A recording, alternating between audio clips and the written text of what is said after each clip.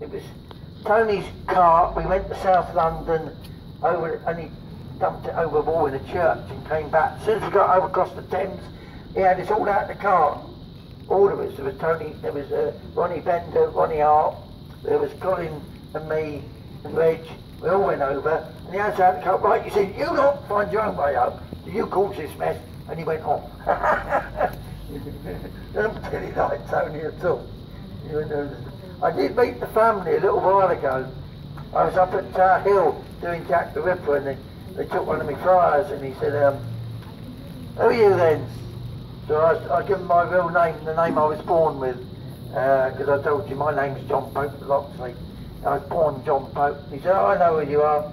He said, we're in Ambrian. He said, we've heard all about you from our family.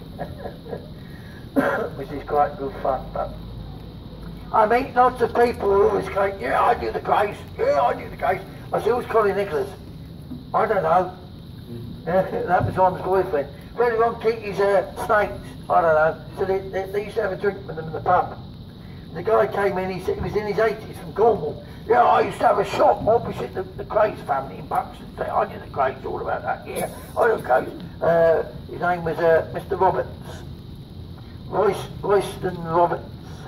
And I showed him a photograph of somebody with the Krays. Yeah, he said, that's Billy Buckley. That's Ron's boyfriend, Billy Buckley. I know the Buckleys. Billy Buckley was one of Ron's sparring partners.